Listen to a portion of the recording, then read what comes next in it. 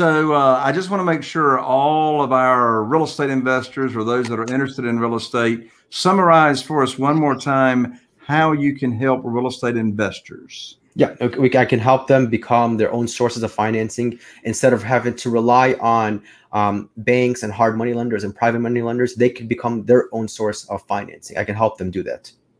That's awesome. What's the minimum age that someone needs to be in order to deploy this strategy? So there's many ways you could do this. So there's, for you to own your own policy, technically it's typically the adult age, 18 years old, to own your own policy.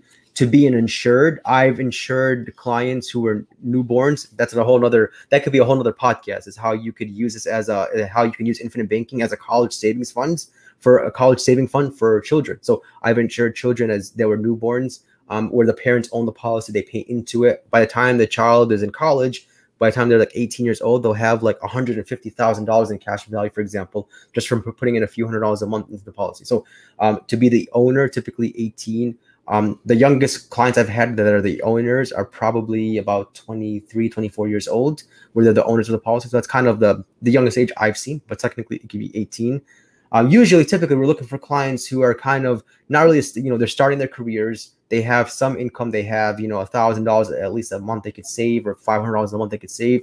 But we also do work with clients who are in a tough situation where they have a lot of debt, for example, and they kind of want to figure out a way to pay it down. We also work with clients who, it's not just wealthy clients we work with. We work with all types of clients.